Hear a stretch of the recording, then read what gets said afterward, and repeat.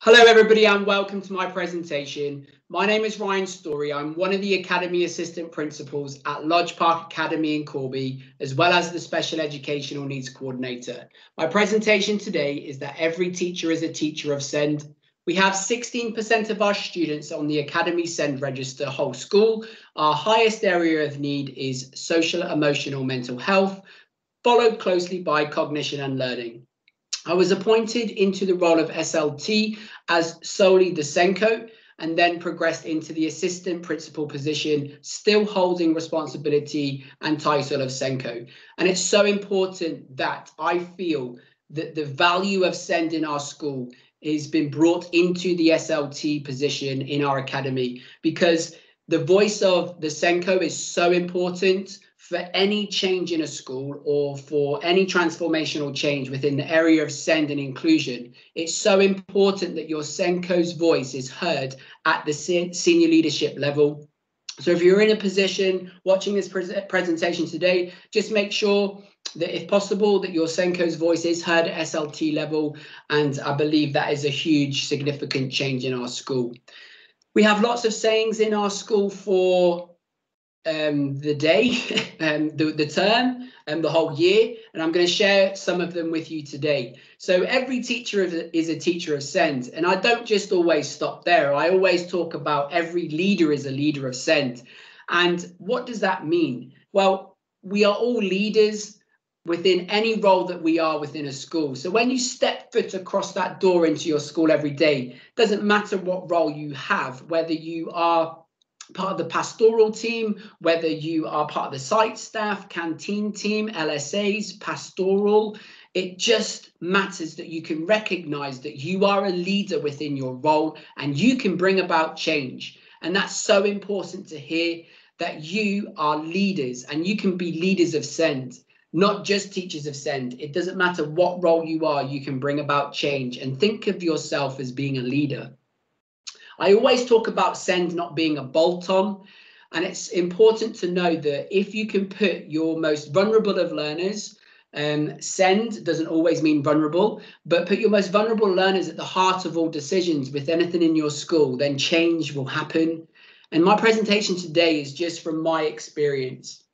And we put our SEND students, because it was required at that time, to be putting them at the heart of all decision-making processes for our journey for academy improvement. And that was so important, and it was so valued, and actually it brought about a whole school change. So think about that and consider that. We are able to now, our staff, articulate that every teacher is a teacher of SEND, but we don't just say that as words. We can actually now show what that means through our skills in the classroom and our interactions with our students. We recently had an Ofsted inspection over lockdown, where the lead inspector given feedback was stating that staff at Lodge Park Academy really can articulate every teacher is a teacher of SEND at Lodge Park, but they also can show us examples. And that is where you can see change happen. It's not just repeating back a message, but your staff day in, day out, through their teaching and learning in the classroom, can show examples of what it means to be a teacher, that every teacher is a teacher of SEND. So we have worked so hard on our areas of high quality teaching and learning in our academy. And as a SENCO, it's so important to put that on a pedestal for all learners, inclusive approach towards improvement between your SEND students, non-SEND students, whatever is about high quality teaching and learning. SEND practitioners work so closely with your teaching and learning lead. Think about and consider your approach towards teaching and learning in the classroom. And it's our bread and butter.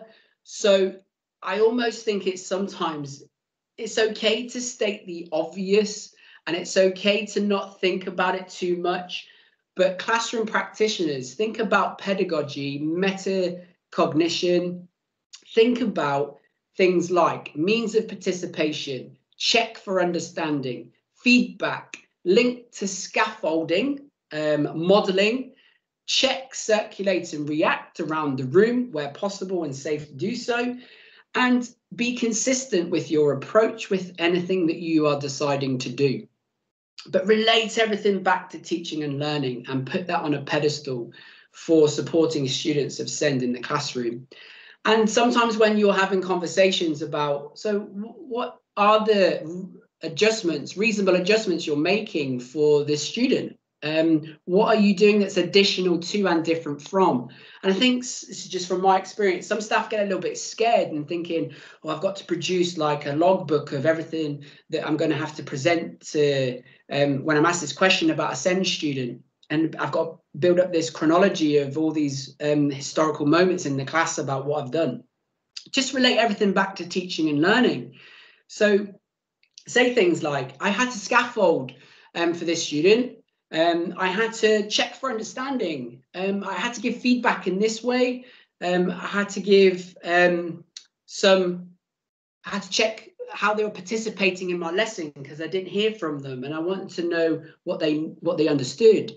So always just relate back to what you do day in, day out. And to me, that's okay. That's fantastic practice. Going back to being consistent and talking about cultures and beliefs. And before I do that, I want to speak to you very quickly about middle leaders. Don't forget them, please. When you're talking about SEND provision in the classroom or teaching and learning, like talk to them about why is your curriculum sequenced in this way? Why do you cross curricular links with science as a geographer? Why is that beneficial to our SEND students having sequenced lesson in a good, strong curriculum that's accessible for all? And we don't not allow our students to access our full curriculum. It's so important. So cultures and beliefs, what does that mean in a school and in my school? Tom Bennett said in his presentation, running the school as a leader's masterclass in behavior management presentation, he talked heavily about being the conscious architects of the school culture. Culture is shared values and beliefs. Routines are the building blocks of culture, and consistency is key to culture. For me, I hold culture and beliefs in our academy so highly and so close. It's really important and really valued to me that our journey for the transformational change that we've been on is about shared values and beliefs. So my question to you and to take back to your schools is ask that question, is what are your values and beliefs on inclusion in your school? What are your values and beliefs on SEND provision or SEND as a whole in your school? And just listen and listen to the feedback and think about, can you create a shared values and beliefs? Like every teacher is a teacher of SEND, but also one of mine is talking about not lowering our expectations for learners with SEND, nor allowing labels to become an excuse or barrier to success. And it's important that we talk about that in the labeling sense, that we had, again, feedback in our parent view on Ofsted, and the inspector gave us some shared examples. And one parent said that my child has ASD and they are not treated as a label, they are treated as a human being. And that is so important to me to hear my message, our message being echoed back by our staff, our students, as well as our community outside and our families. And they can give examples of. And John Katz, in his book, he wrote in addressing the educational disadvantage in schools and colleges. In his book, he said that we must ensure that our pupils' needs, not labels, drive strategy. And that's something to consider as well when we're talking about labelling. Dr. Karen Treisman, she said about every interaction is an intervention, and every moment an interaction can be an intervention. And that's talking to me about relationships.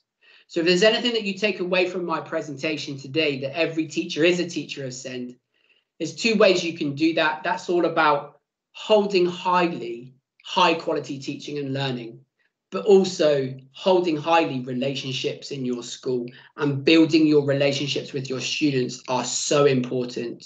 So important for students that have social, emotional, mental health difficulties and other categories of need, but for a whole inclusive approach towards your school is relationships.